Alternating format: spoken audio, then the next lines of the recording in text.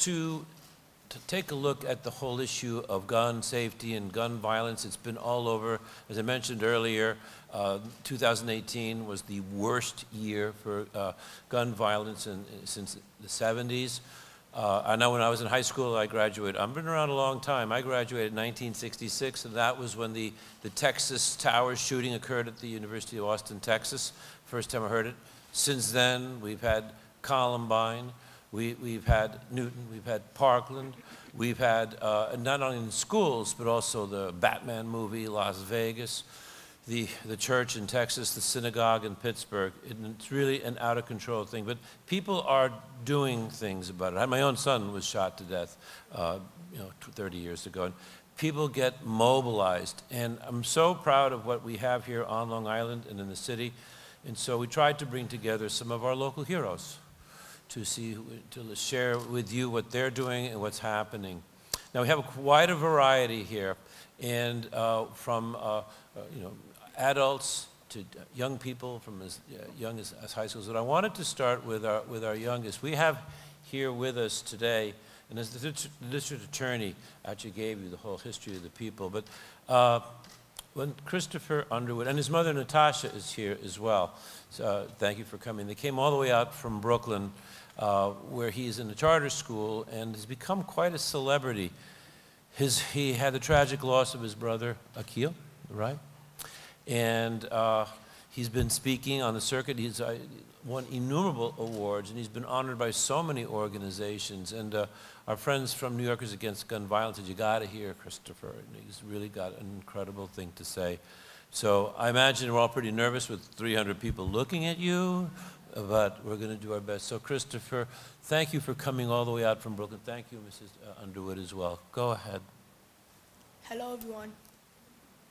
Hello, everyone. My name is Christopher Underwood, and I'm 12 years old and a gun violence activist and a junior ambassador for Moms Demand Action, Gun Sense in America.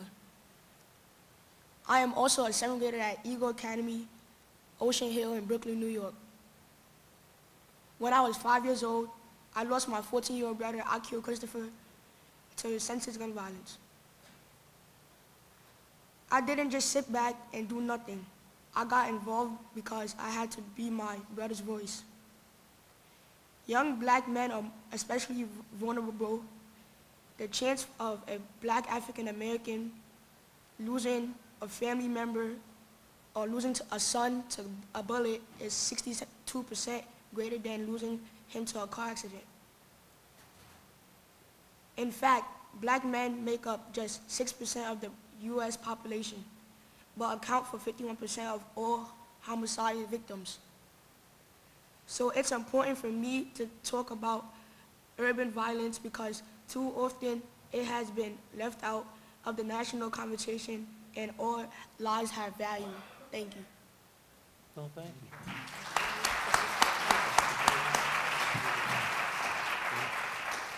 Thank you for that. It took a lot of courage and really appreciate it so much. Okay. Now, we have incredible people, but as you know, and Linda's going to explain this, but you know that with the Parkland shootings that we had a hero there, which was Scott, but even greater hero, which is his father, who's here, and his mom, Beigel Schulman. I'm not going to say a whole lot because she's a powerful speaker and she's been leading a lot. I also understand that the report just came out like 2 days ago from that, and I think one also from Newtown. We'll talk about that at some point. I'd like to introduce Beigel Schulman. Thank you. Good morning. My name is Beigel Schulman. I am not a politician. So understand that I will be speaking to you as the mother of Scott J. Beigel, my son. My 35-year-old son, whose 36th birthday would have been this past October 22nd. Scott was the teacher and cross-country coach who was gunned down and murdered on February 14, 2018 at the Marjorie Stoneman Douglas High School in Parkland, Florida.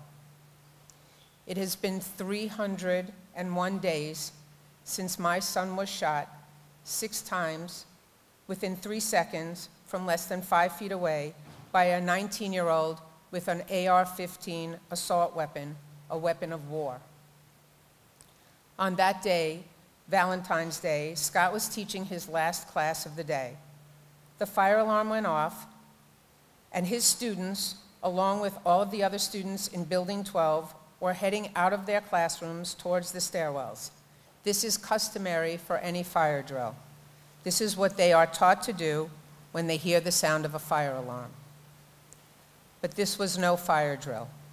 The fire alarm was triggered by gunshot residue that came from an AR-15 assault rifle. So now picture this. As practiced time and time again, the students hear the fire alarm and immediately head to the closest exit of the building. Now, with everyone heading to the stairwell, trying to exit the building, gunshots are heard. Instead of immediately closing and locking his classroom door, Scott chose to go against protocol, and instead, he stood by his classroom door and began grabbing and summoning as many students as he could so as to get them back into his classroom, out of the hallway, and into a safe place. As he was trying then to close his classroom door to keep the students inside and safe, Scott was shot 6 times within 3 seconds from 5 feet away with an AR-15 assault rifle. Nothing can bring back my son. Scott was a teacher, a cross-country coach, a counselor, a grandson, a nephew, a cousin, a brother, an uncle, a son. My son will never come back to visit Dix Hills. My son will never see his sister or brother-in-law, niece, and nephews. My son will never see his grandmother or his uncle, his aunt or cousins. My son will never get married. My son will never have children of his own. Scott will never teach another class, coach another team, spend another summer at camp, or laugh with his friends. I will never have another chance to hug my son and tell him I love him. As I stand before you today, I am hoping that we can make something positive come out of this. I am here today to talk about reasonable gun control. This has become my mission in life since February 14th.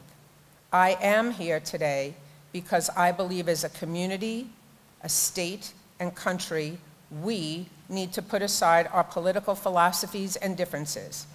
I ask that people on the right and people on the left meet me in the middle. Meet me in the middle for the sake of all of our lives, the lives of our children, the lives of our loved ones, the lives of our friends, and the lives of our coworkers. Meet me in the middle. The middle is humanity. The middle is where humanity lives. The middle is the only place where compromise becomes democracy. We need to continue to have conversations about mental health so that all who need help will receive it. We need to take action so parents no longer feel a knot in the pit of their stomachs when they send their children to school each day.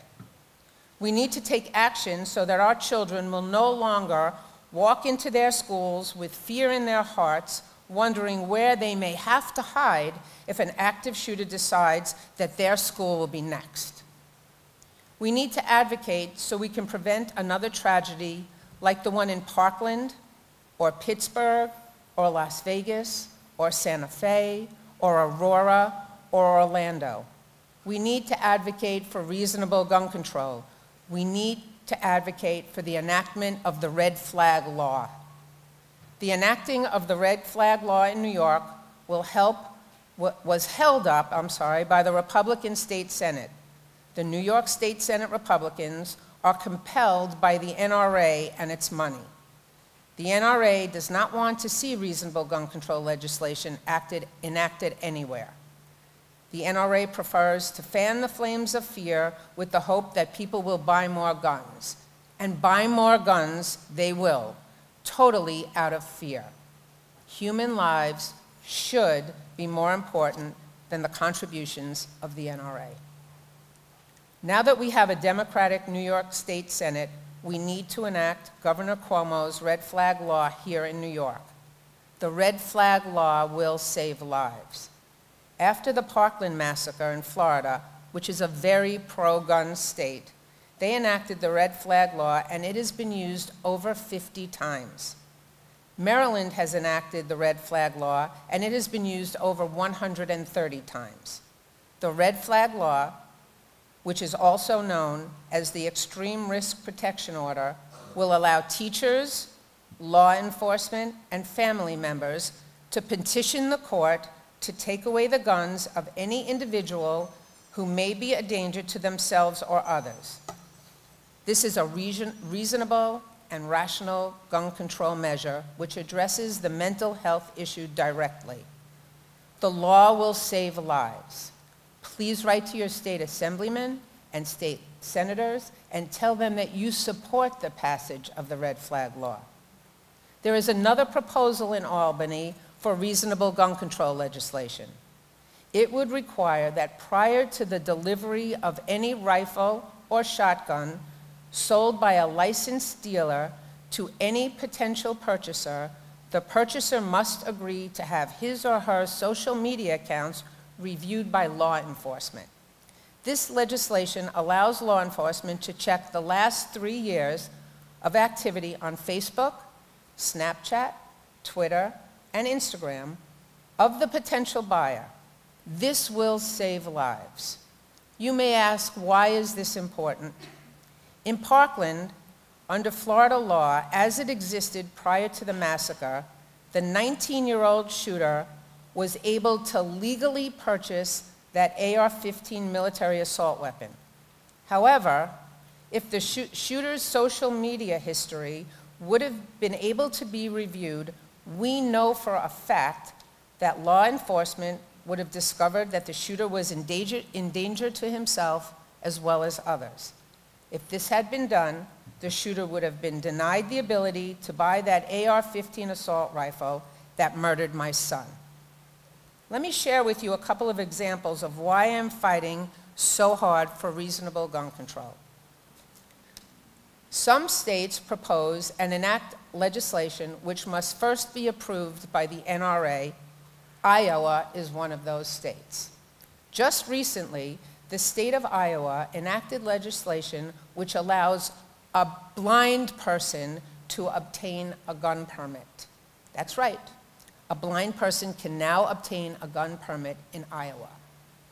Another NRA favorite is to arm teachers.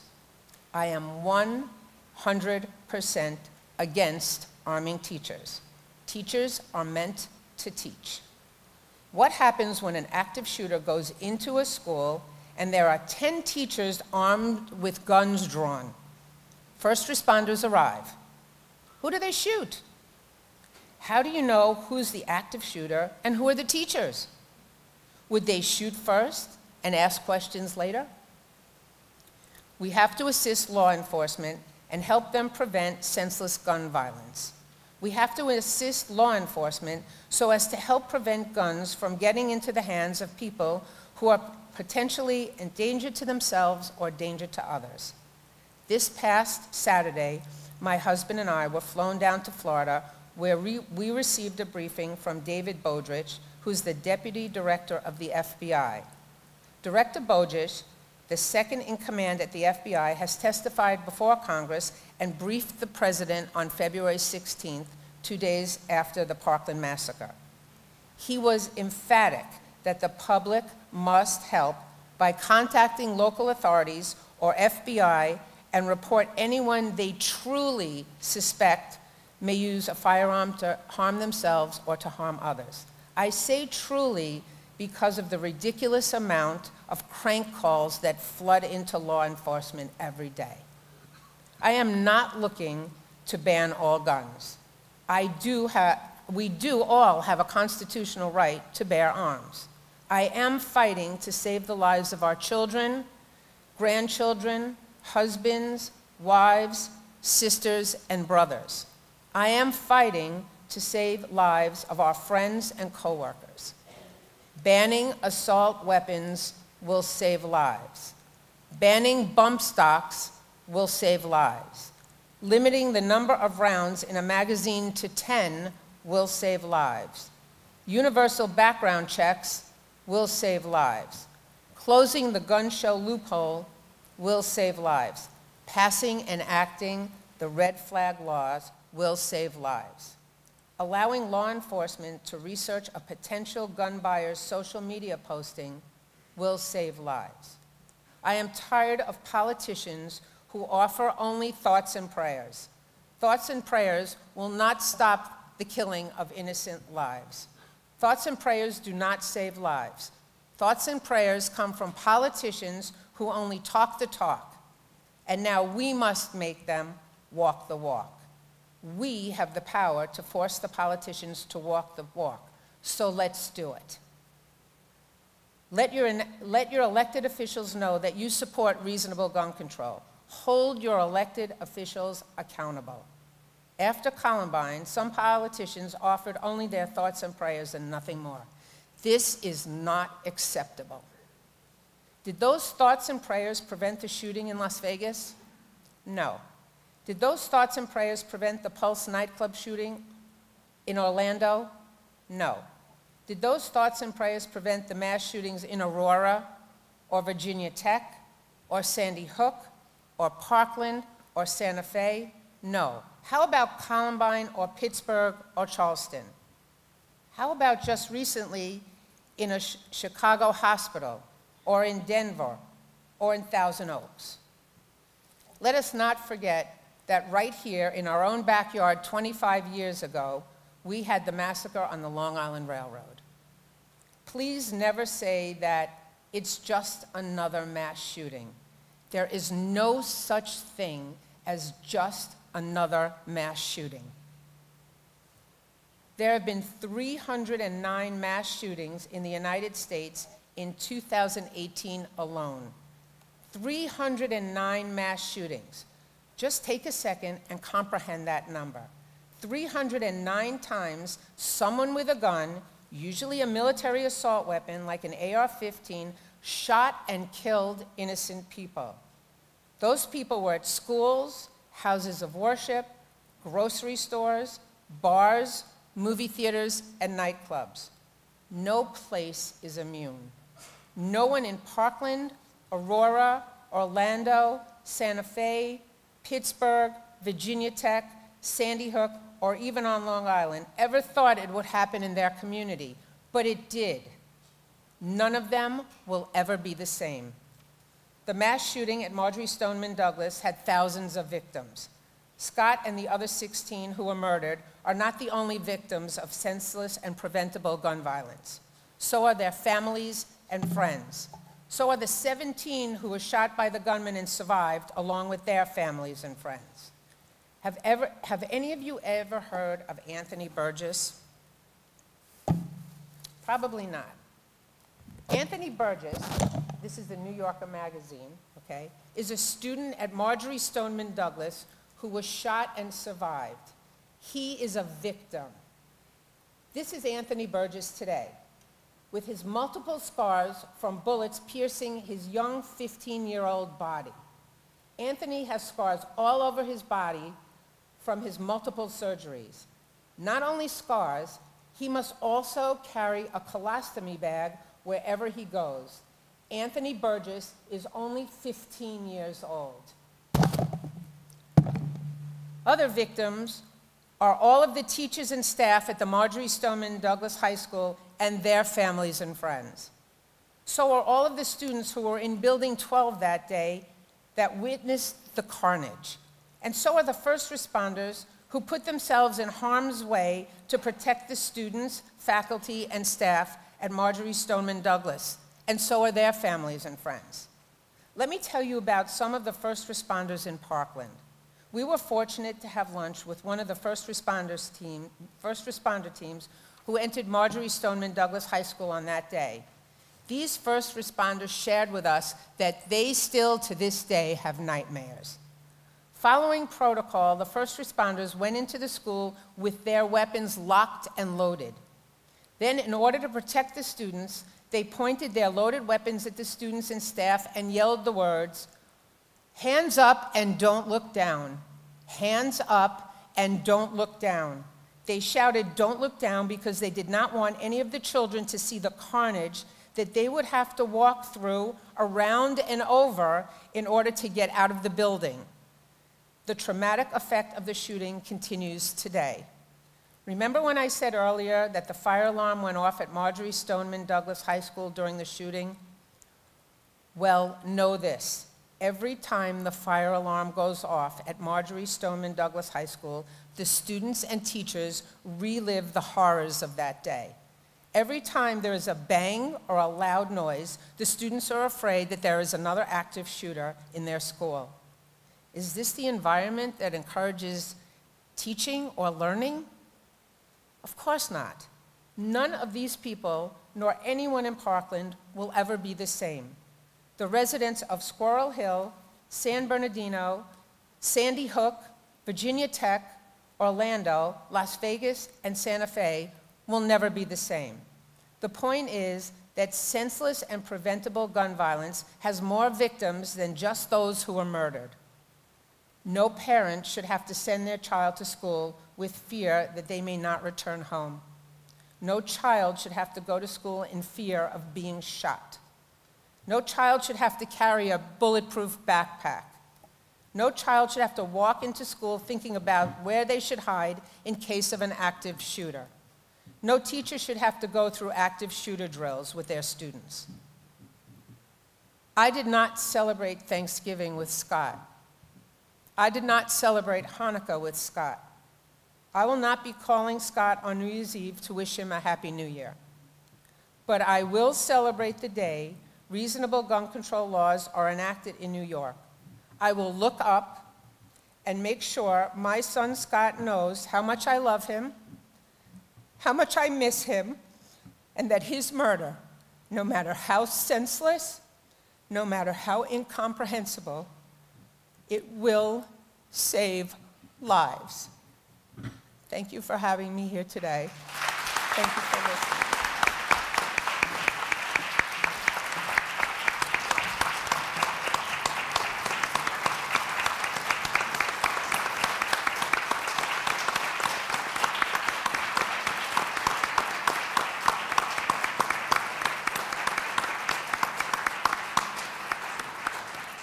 Thank you for caring. We will make a difference. Well, what can I say? That was incredibly powerful. You know that there's an organization called Parents of Murdered Children. I've been part of that for 40 years. And they've been trying so hard to reduce the carnage, but I'm sorry that it took so much, but I think we hit the tipping point. So thank you, Linda, for that. And now, you know, what's really also good is that millennials and young folks have been motivated and are rallying. And I'm particularly happy because we have here Michelle Zarifis, who's a Hofstra graduate and comes from Newtown, Connecticut. And she was strongly affected by the shootings at Newtown and got involved in national and local activities with young people. She actually, at one point, asked to intern at the DA's office, and before we could say yes, she became the personal assistant to District Attorney of Suffolk County, Tim Sinney. But anyway, it's certainly my pleasure to be able to introduce Michelle Zarifis. Thank you, Michelle.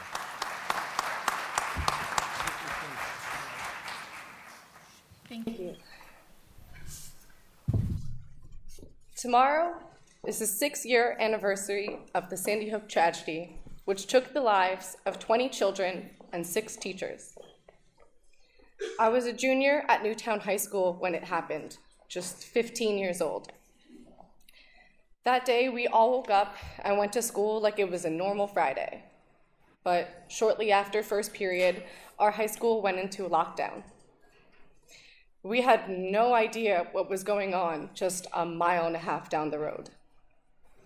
My classmates and I huddled together on the floor against the wall. We didn't even start to think anything of it until we started hearing sirens. Lots of them. And then came the sound of helicopters overhead.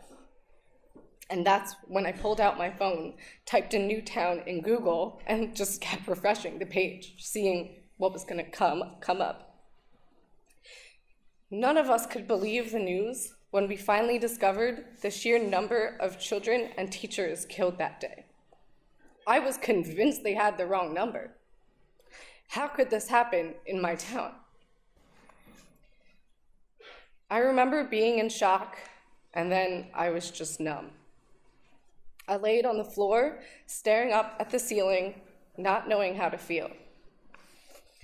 Once we moved into soft lockdown, we were able to move about the school, but we could only leave if our parents were there to pick us up.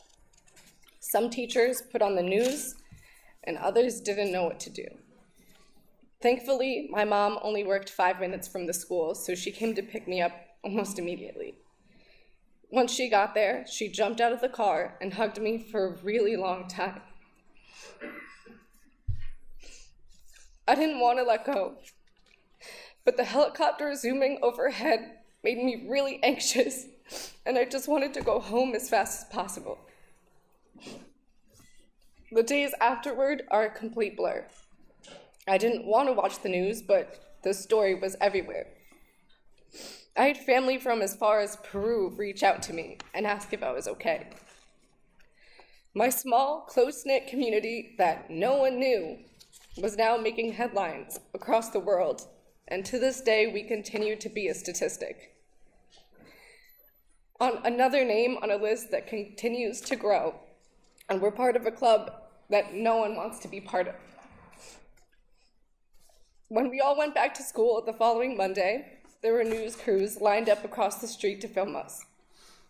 They remained in our town for a couple weeks following, watching how we dealt with everything. Our first day back, we had a school-wide assembly. They told us that for the next week or so, we would take it slow. And there were counselors available at any time of the day if we needed someone to talk to. And our regular curriculum would be put off for a while. So my classes mainly consisted of doing arts and crafts, like making paper snowflakes and coloring. But what really helped me through those first few days were actually the therapy dogs. There were probably about 20 to 30 therapy dogs roaming around our school, just available for us to hang out with. And I spent a lot of time with them, amazed at the fact that they actually made me feel better.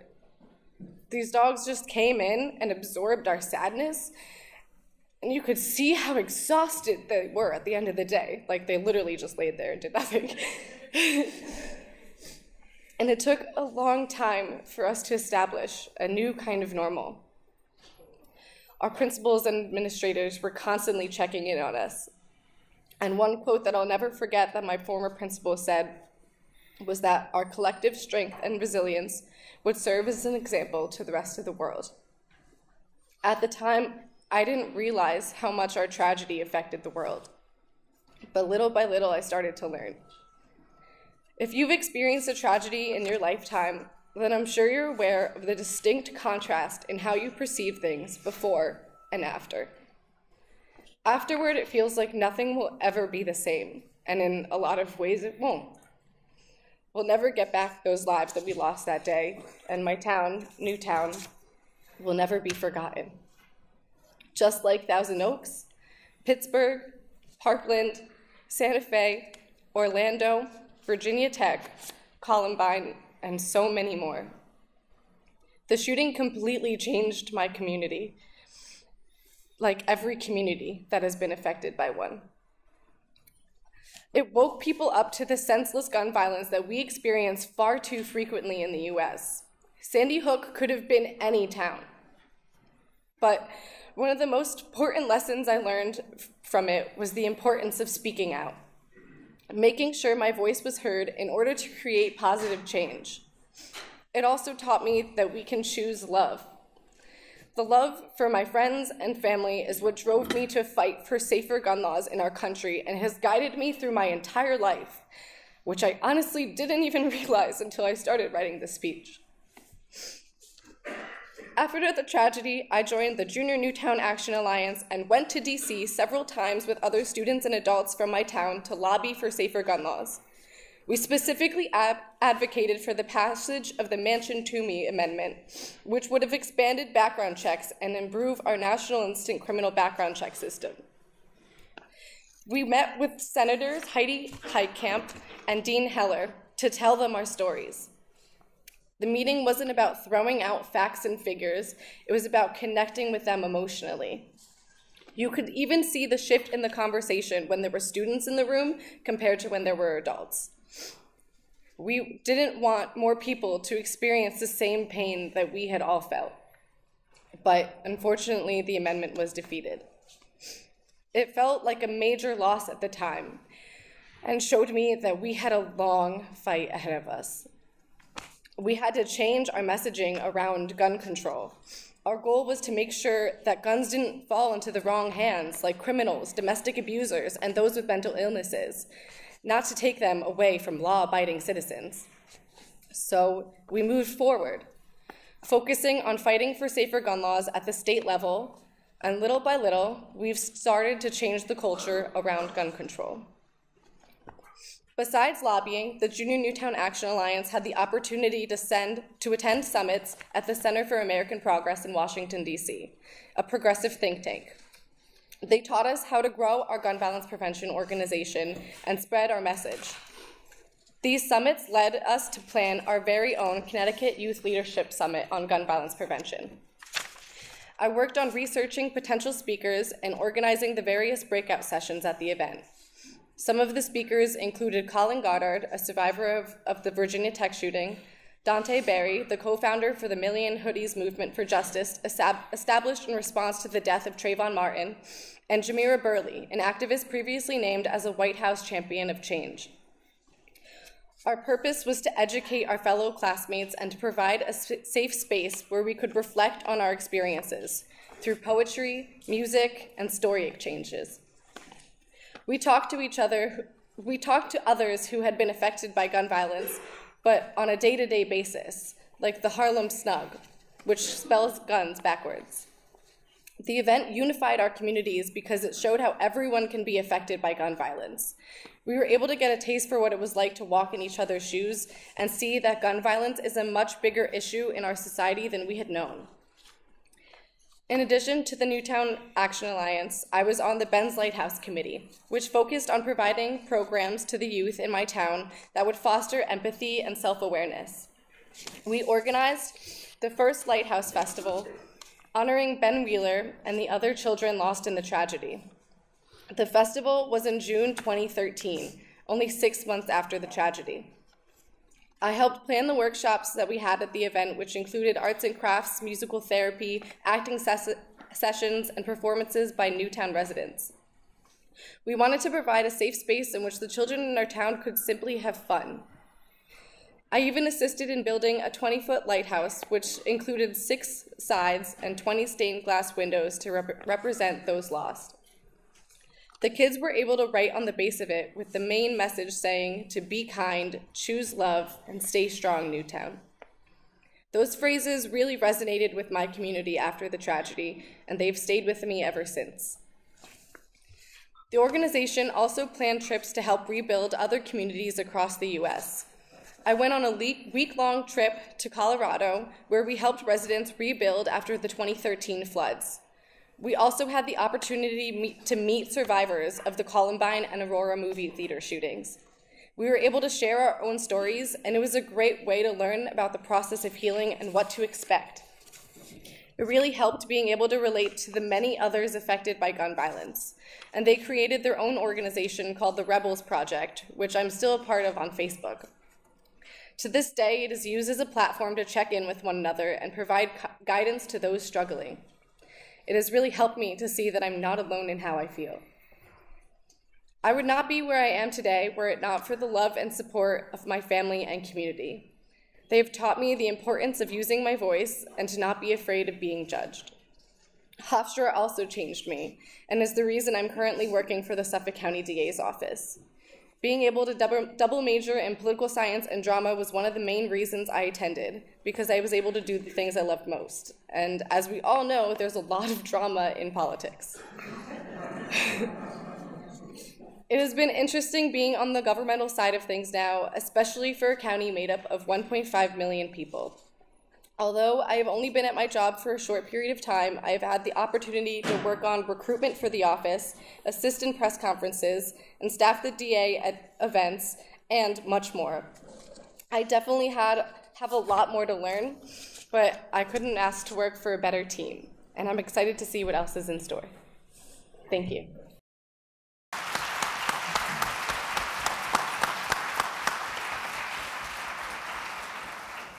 Our world is actually heavily staffed by interns from all over the place. And I'm a big believer in them. And in fact, and we have a great staff. We have one of our interns is here today as well, Tara. But Michelle, you are terrific, and I believe in you, and I think it's just absolutely amazing. Now, we also have another voice from youth. We have John Wilson, who just graduated Massapequa High School, right? With Officer John Groshans, who has worked with him. And I spoke with John a little bit. He's a budding filmmaker. You plan to go into film after that. And you were moved to do something about it. Now, he's produced a film. We can't show the whole thing, so we made an abbreviated version. And I don't know if John, you wanted to set the scene and then pass it over to, we have two Johns here, John Groshans and John Wilson. Thanks, Rene. You got it. My name's John Groshans. I work with the Floral Park Police. I know a lot of people in here. School safety is one of my key issues. Where we're dropping the ball is another key issue. Saying we're stay safe and actually being safe are two different issues. Sometimes we just go through the motions because it's not going to happen here. And we try to dispel that myth that it's not going to happen here. Let's be prepared. Let's do the things the right way. Let's learn from these past tragic events on not having it here. So when John Wilson, who I work with his dad, showed me this video, I have to tell you, it was extremely well made. It was unbelievable on both sides, not just school safety, mental health issue. You covered a lot in 20 minutes. I was very honored to be asked to be part of it. So I guess the thought process would be, how'd you get started on a project like this? Well, this is working. Well, I was originally going to do something about like mental health and how it was originally portrayed, and I was thinking about it in February. Then, unfortunately, the event in Parkland happened. So I decided maybe I should do something that it can reach out to a lot more people and have more of an impact. So I decided to try doing on like school safety and school shootings. And so I started filming in March in my school. And after Parkland, Santa Fe happened right after you made the documentary, isn't that right? Yeah. So we weren't too far removed from Parkland before we have another tragedy, and we could almost guarantee we're going to have another one again, and the politicians are going to come out and say, well, this shouldn't happen, and we need to do something. Well, it's time to stop saying we need to do something and actually do it. It's enough. This isn't a Republican or Democrat issue. These are our students going to school. When I go to some of these civilian events on how to protect people in offices and churches and schools, school is unlike any other venue. There's no other venue that even competes to what schools are, how many people we have contained. Anybody here who work in a school, I just want you to think about in between periods. Should have something happen right then and there, the utter chaos that would happen. Your 4 lockdown drills a year are a law. You can do more than 4. We do between 8 and 10 in our elementary schools. We do them all the time. They are never announced. I never want them to think that, you know what, I thought this one was real, but the other one was fake. Because when it's real, we find out the mistakes we're making and we can correct them from there. Going back to the mental health issue, mental health plays a big part in most of these tragic stories that either was reported and no one did anything. Most of these shooters have long histories of the police being contacted and not having the means to do anything. Red flag laws would definitely kick in there. My problem with red flag laws, when you look, go back to the beginning from Columbine forward, where are they getting the guns from? 85% are getting them from their own house. You had another shooter whose mom basically told everybody he's going to kill people, yet gave him an AR-15 and told him how to shoot it. That a red flag law would have came in. We could have taken that away. We wouldn't have had that tragedy. Did your views change on any of your the things you thought people were going to say and what actually came out of it? Actually, kinda. I was surprised how many people were like for the change in gun control in my school. Like the teachers were all for it. All of my friends and the other students I interviewed were for it. And I was actually surprised. My photography teacher at the time, Mr. Salamone, he had an idea. He told us this when we had a lockdown one day. our photography room had another separate room. It was like a tiny studio that we weren't really supposed to have. But he told us that we had like a self-defense plan. Like it was supposed to be him and 2 other students would have like the light poles, because you had to go around 2 corners to get into the room. So we would have like pikes basically to defend ourselves with. But he was for at least having self-training for the teachers. Did you think so many people would be pro-guns when you started this project? Kinda, but I was surprised not many were entirely for it. And and you see the documentary on their thoughts about having armed security of police officers in schools. That was very pro too, and we'll see that in a second. Anything you'd like to add?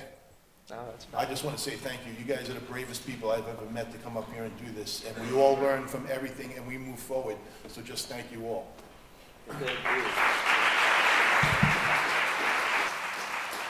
John's going to be doing a workshop this afternoon as well on the safe shooters. Why don't we make it run?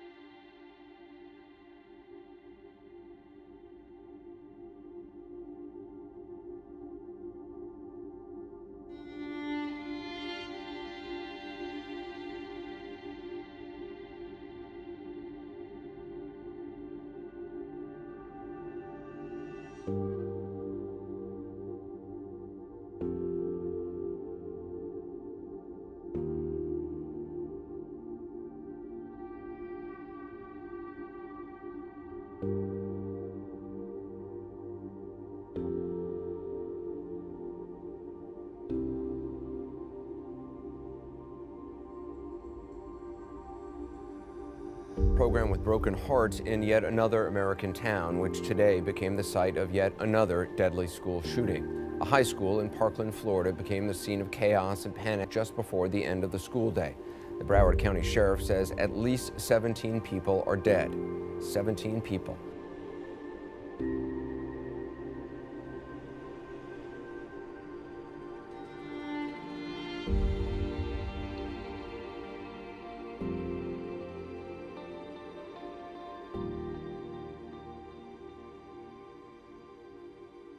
Do you think teachers should be able to carry guns? No, not in my lifetime or any other. No. Like, do I want to carry a gun? No, I don't want to carry a gun. Just my coffee. But I would, you know, I don't want to carry a gun. I'm a big believer in that schools should be gun-free zones. We've had a news story where the lead story was a local high school on Long Island hired 2 armed security guards. The next 2 stories after that was a school resource officer accidentally fired his gun in a middle school, and a school teacher fired his gun through a ceiling in a school. I think when we bring guns into school, we now have what we didn't want, and that's guns in school. That's a tricky one to go off of, and I feel it's more like teacher based compared to teachers who aren't able to simply carry a firearm compared to those who can. But I mean, I personally wouldn't feel safe knowing a teacher had a gun if something were to happen. But I understand though that for the most part, you need guns to fight guns. So it's definitely something that goes case by case. Myself, I wouldn't want to have the responsibility. I am pro-gun, so it's not that I have a problem with guns, but the responsibility of, God forbid, an accident happened, you miss your target, you hit an innocent person, teacher, student, not something I would want to live with, not something I would want one of my fellow teachers to live with. So personally, I don't think the teacher should have the responsibility of carrying a gun. I would not have a problem if our security force was armed. No, they're all former NYPD officers and detectives, and they have an expertise with firearms, so that wouldn't bother me, no. Security guards should be able to carry guns. I'm a big fan of security guards. They work. They're usually very good at what they do as far as checking IDs, challenging people in the school hallways, outside the school, find out what they're doing there. They're very familiar with the interior of the school, the building, what belongs there and what doesn't. That's safe, you know, if they're trained, retired police officers, you know how to use a weapon. Safety first. I think the security guards could have the guns. Like, I would feel safe knowing that they have some sort of firearm to stop something. I would be fine with security guards carrying guns. Well, I think we should have stricter gun control laws. I'm not sure exactly what those laws would entail, but mental health is a big issue, and you know, background checks and situational, family situational, maybe. You know, those are all should all be considered. Sure. Absolutely not. Anybody who, anytime questions reality, should not be able to possess, own, even in their own home, something that could destroy a person quickly. Does social media have an impact in general on students, or when it comes to the question of gun control? When it comes to the question of gun control. Yes, I definitely think so, because students are so attached to their social media lives. Yeah, absolutely. I think one of the stats I read from the FBI is before a school violent incident, 87% tip their hand on social media. Those threats are going to be seen by the student body first, not by the police, not by the parents. I also advise the kids, students, young adults, when they see a threat, they have a responsibility to stand up and tell somebody.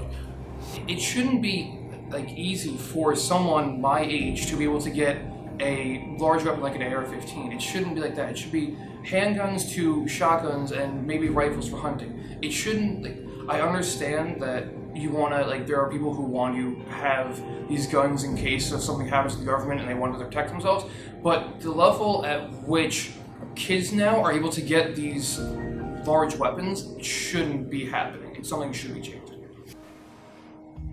I haven't really thought about why they react in this way. It's a matter of getting attention. If it is purely to get attention, then this is a very, very, very bad way to get attention. I'm sure there are other ways that people can get attention. I think that probably the reasons frustration maybe with their social lives or society in general, the way they're being treated, the fact that they might not be heard when they have problems, that causes them to act out in those violent ways. I don't think that is merely a way of trying to get attention. I would still sleep well at night if I would have hit one of my students by accident with a rubber bullet, but knowing that the other rubber bullet stopped the person from killing. It's a major deterrent. Even if it doesn't stop the person instantly, it will buy somebody 5 to 10 seconds to get around the corner, out the window, down the hall. But I don't understand why it's all or nothing. It's guns with bullets that kill, or nothing. I think there is a common ground that everybody could be happy with, and that's the non-lethal ammunition. Stun guns, pepper spray. I wouldn't have a problem with 50 kids running out of the building crying their eyes out because of pepper spray, knowing that the perpetrator was down and out and we were able to subdue them. So yeah, there's a big area that we could find an area that makes us all safe without feeling like we're in a prison.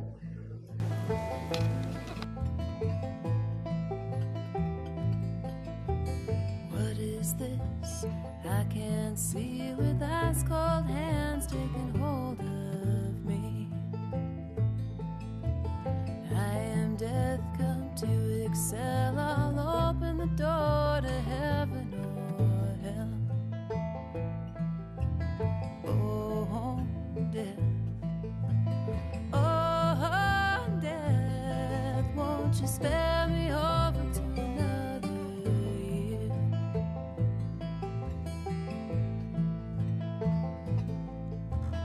Oh, death, someone would say, could you wait to call me to another day? The children pray, the preacher preached, time and mercy are out of your reach.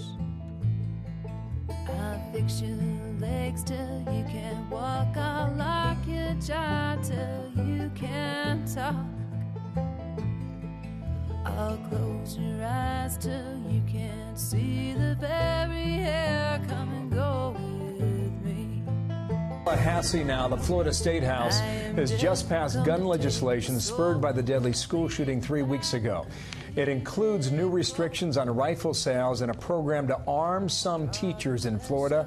The bill also provides new mental health programs for schools and a provision to keep guns away from people who show signs of mental illness or violent behavior. That bill now goes to the governor's desk. Oh, death, won't you spare me over to another year?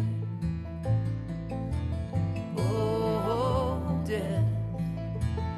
Oh, death, won't you spare me over to another year?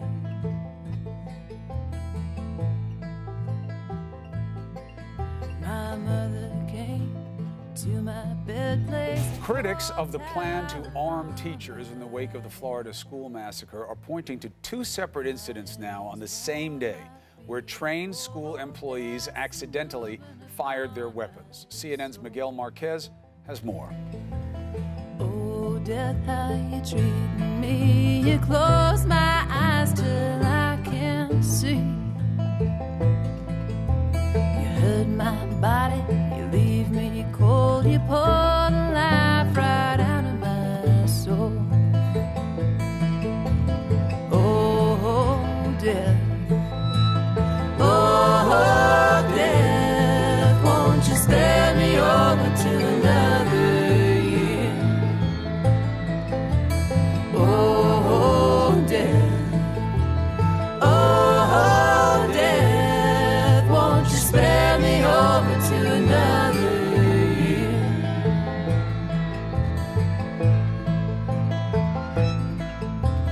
Oh, death, consider my age. Please don't take me at this stage. My wealth is all at your command. If you will move your icy hand. Oh, the young, the rich, the poor, they're all alike to me, you know.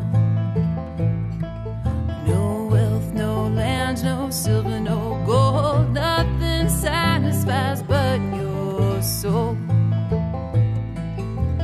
Oh, death.